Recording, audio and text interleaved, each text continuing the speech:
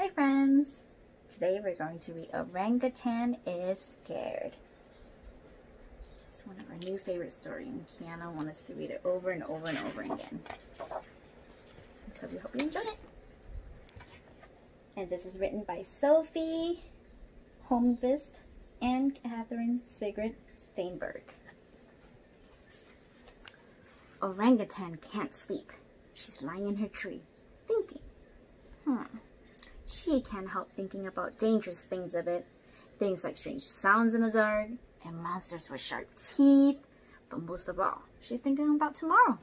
Tomorrow is an important day because it's Orangutan's birthday. She's having a party down by the water hole with all her friends. When Orangutan thinks about her party, she feels excited and with happy butterflies in her tummy. Suddenly, she hears a strange noise. The butterflies stop. And instead, she feels a knot in her tummy. She curls up and pulls the palm leaf up to her nose. She doesn't want to be scared, but she can't help it.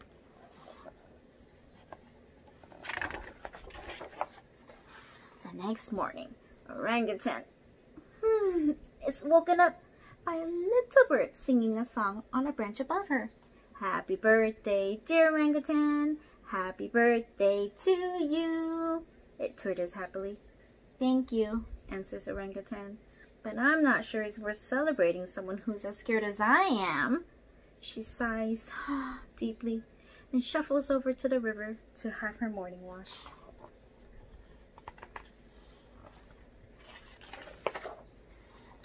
Tiger is down by the water, wrinkling her nose and clearly a bit irritated. How annoying! The log that's usually here has got washed away.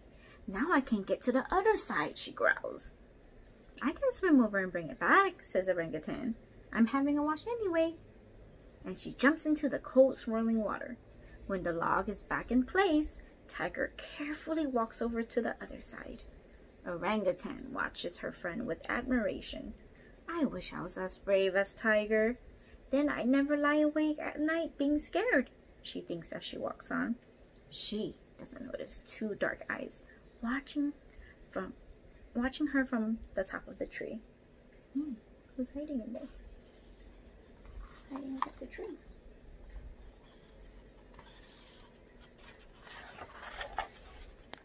A bit further into the jungle, she meets another friend, Elephant. He's standing on a big rock, flapping his ears wildly. It's enormous, with big sharp teeth. A monster, he shrieks, flapping his ears even more. A monster? Where? Who? asks Orangutan, looking around in surprise. It's a mouse, trumpets Elephant, worriedly pointing with his trunk. And there is a mouse, a scared little baby mouse hiding in the grass, trembling with fear. You can see that little tiny mouse there. Who's more scared? You think little mousie's more scared or Elephant is more scared?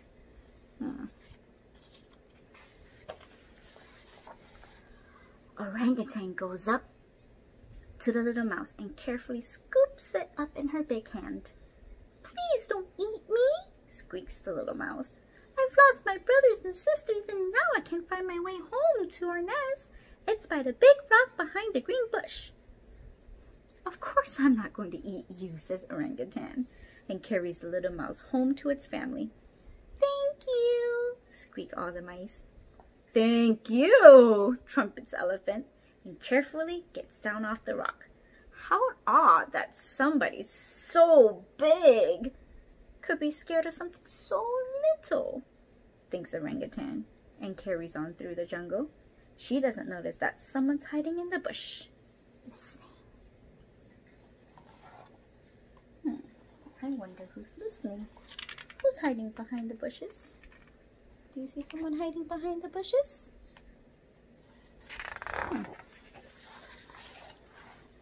When she gets to the bamboo grove, she sees Panda waving from the top of the tree. Hey! Come down and we can play hide and seek, Orangutan calls. Oh, I wish I could, Panda sighs. I found this lovely climbing tree and I just had to climb it. There's such a wonderful view from up here, but I've forgotten how I got up. and now I'm too scared to climb back down again.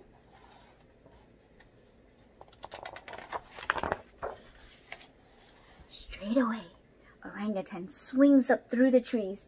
She uses her long arms to climb all the way up to the top where Panda is. Carefully, she puts her friend on her back and helps him get down to the ground. Thank you, says Panda, feeling safe again. See you at the party later. Orangutan nods and waves to her friend. She doesn't notice that she almost trips over the tail of someone who's sunbathing in the warm grass and watching with interest. I see a tail. Do you see a tail? I wonder who that could be.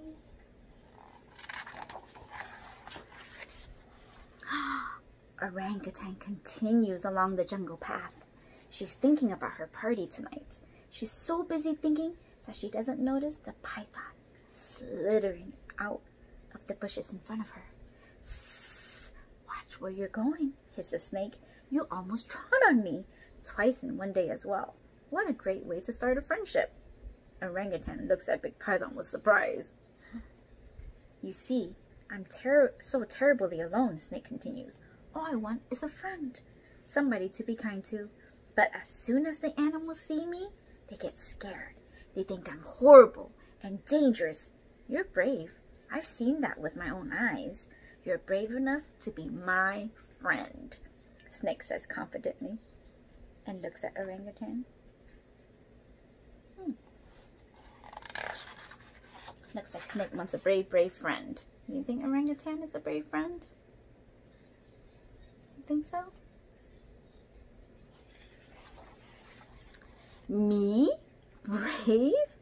I think you must be wrong, Orangutan sighs. I'm scared of just about everything. I'm not even brave enough to fall asleep at night. Well, everyone is afraid of something, Snake replies.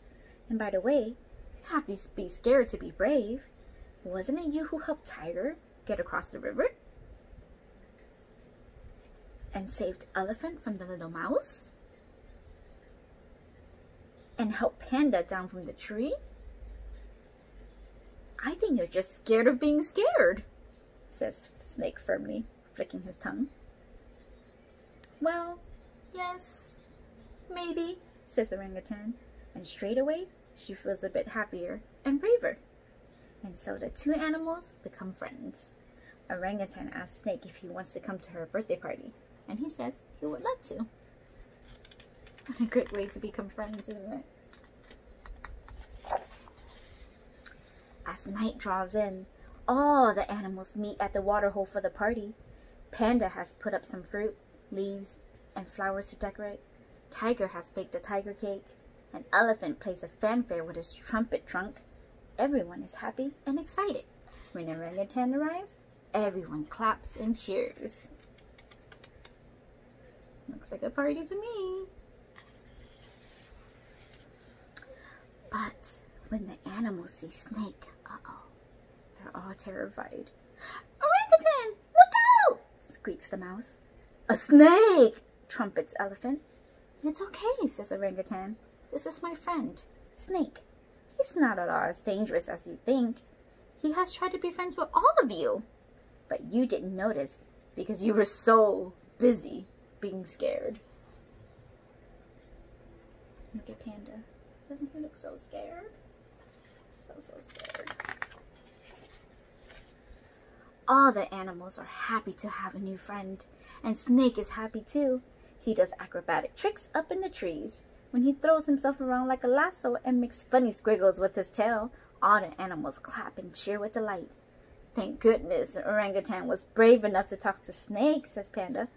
I would never have dared. And now, I think we should give a big cheer for our brave birthday friend, Orangutan, says Tiger. And so they do. Hooray!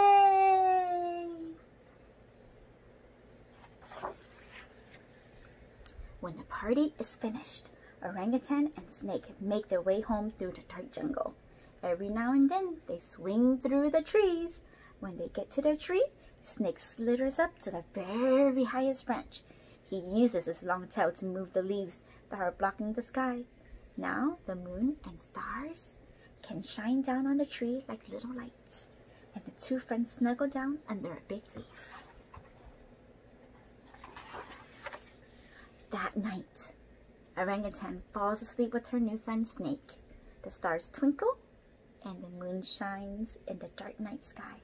The leaves rustle gently in the breeze. Every now and then, there's a strange noise. But Orangutan isn't scared. The noises don't sound scary when Snake is lying beside her. And of course, she's far too busy being happy.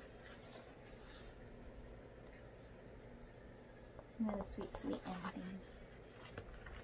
And that's the end of Orangutan is Scared. We hope you enjoyed the story because we sure do at our house.